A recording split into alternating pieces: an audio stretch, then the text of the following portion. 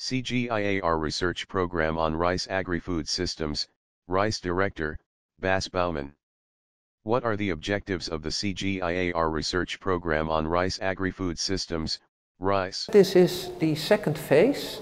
In the first 6 years we made tremendous progress in fostering that partnership, in getting people to work with each other and exchange ideas. Now in the next phase we are building on the strength.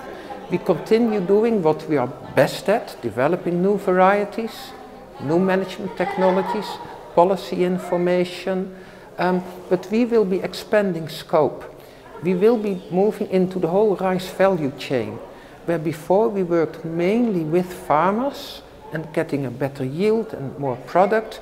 Now we are looking at how does that move through the value chain. Can we improve the connection between farmers and markets? Can we reduce post-harvest losses? Can we add value to the rice by making a rice that's more nutritious? That we use the straw and the residues better.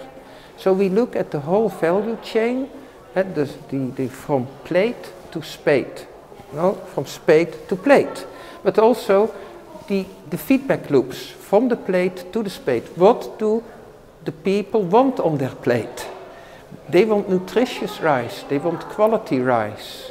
So how does that feed back into the development of new varieties and working with the farmers?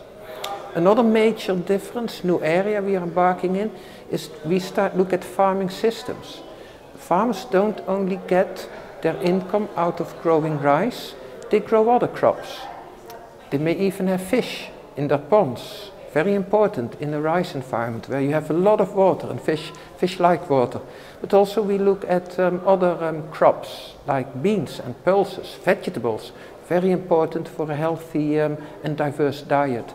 So we'll be looking in areas where rice is the dominant crop, that is our bread and butter, but will we be expanding out? How can we help farmers grow other crops that improve their livelihood and their nutrition status? So we will widen out in farming systems, and we will widen out in terms of complete rice value chains, connecting spade to plate. RICE is a forward-looking program. What future scenarios is it envisaging? Yes, so very important is that we look indeed into the future. What are the major drivers of change? And we all know the main ones. We know there is climate change. We know that population increasing, and a lot of that population, they want to eat rice. In Asia, because they used to eat rice. In Africa, because it's a new crop, it's easy to eat, it's easy to prepare, and people like it. So they want to eat more rice. But then there are new drivers of change that are more socio-economic. We see a lot of economic development in a number of countries in Asia, but also in Africa, where we see that people, some segments of poor people are moving into a middle income bracket, especially in Asia. They get more money to spend, and they want to spend that on better quality of rice. They want to spend it on rice that is safe, so they want safety guarantees. They also start to be concerned about the environmental issues. So we are looking forward. What does it mean that we are seeing a shift in the population dynamics and in poor people moving into a middle income bracket? Another major change is that we will see more poor people living in urban cities. They are migrating out of the countryside, living on the cities. So what does that mean? How do we make sure that the poor people in the cities get access to good quality rice? People moving out of the countryside, finding a job in the city, means that we have less and less people, and that's especially true in Asia, left to do the farming.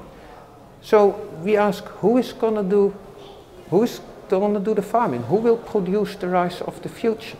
Well, this is actually maybe an opportunity and not a threat, because what this will do, it will, one, increase the labor cost in the countryside, and that will encourage people to mechanize. Once you mechanize, you increase labor productivity, you get a higher income. Second, when people move out of the countryside, there are less people farming and they can farm larger areas. So instead of being a poor farmer, manually transplanting on 1 hectare and scraping your livelihood together, you can start looking at maybe in the future that farmer can have 10 or 20 hectares. And she can actually engage a contractor to do mechanical transplanting. So we have all kinds of opportunities actually because of this, what's called structural transformation. People moving from countryside to city, more mechanization, etc. as opportunities. In Africa, it's still mostly another picture. There we still have a lot of young people in rural areas and they need a job.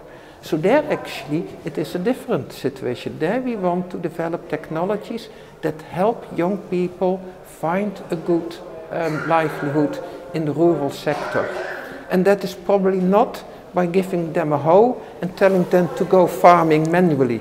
No, it's helping them to become business entrepreneurs, to actually have skills in marketing, skills in adopting new technologies that actually modernize the farming system. So we are looking forward, modernizing farmers, looking at biological drives of change, climate change, salinity intrusion, drought, but also opportunities that come out of the economic developments that we see happening.